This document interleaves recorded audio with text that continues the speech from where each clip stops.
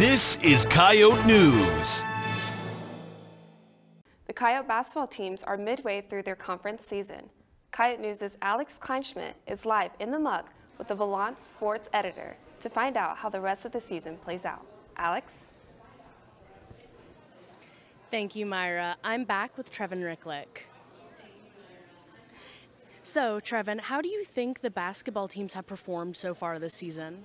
I think they've performed pretty well. I think there's some things they can kind of clean up, some of the turnovers, just those easy things that, you can clean up as a team that'll get you a little bit higher. But so far, we're pretty early in the season, and we're kind of right where we kind of thought we would be.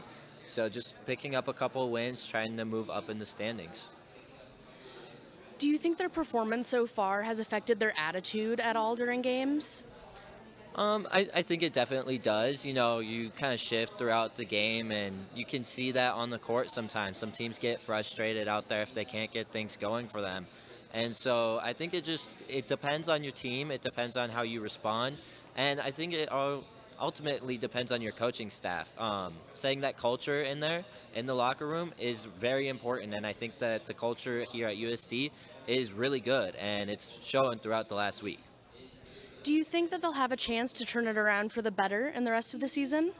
I definitely think they do. At the start of Summit League play here, the women's and men's team both had quite a tough schedule to start out their first 5 games so far. So I think they can turn it around with a couple of easier games coming up on the schedule, and I think better times are to come. Thank you so much. Live in the muck for Coyote News Sports, I'm Alex Kleinschmidt. Thanks, Alex. There are 5 home games left in the season for the men and 6 for the women.